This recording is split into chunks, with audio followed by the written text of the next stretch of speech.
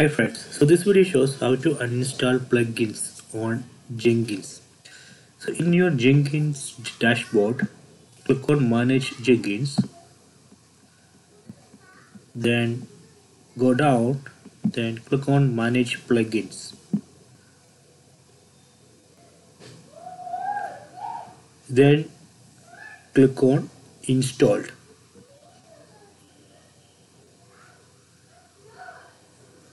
Then here you can search the plugin which you want to uninstall. So I want to uninstall backup plugin. So here you can see the backup plugin. So in right side you can see uninstall. Click on that.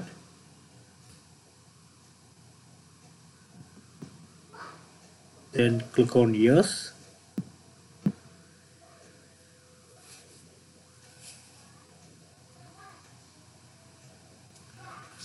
Okay.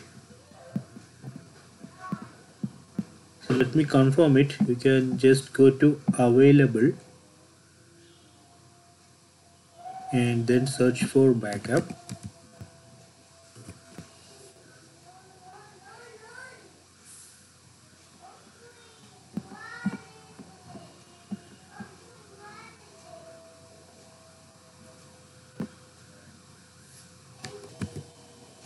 So it's not in this list.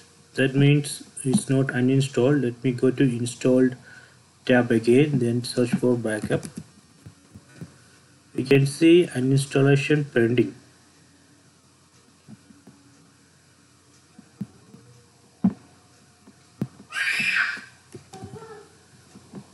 So let me go to available, then click on install without restart or download now and install after restart. So let me click on install without restart.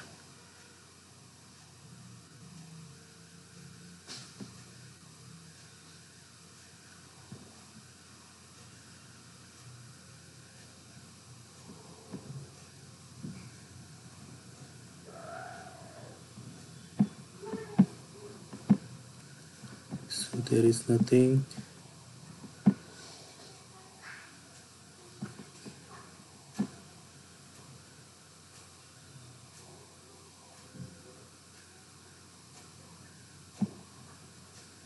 So now it's restarting.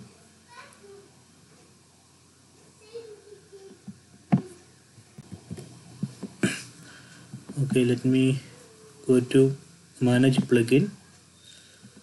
So it's restarted, so we need to log in again.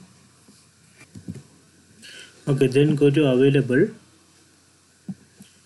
and search for backup. Okay, now you can see here that means it's uninstalled. If you go to installed and search for backup, it should not be there.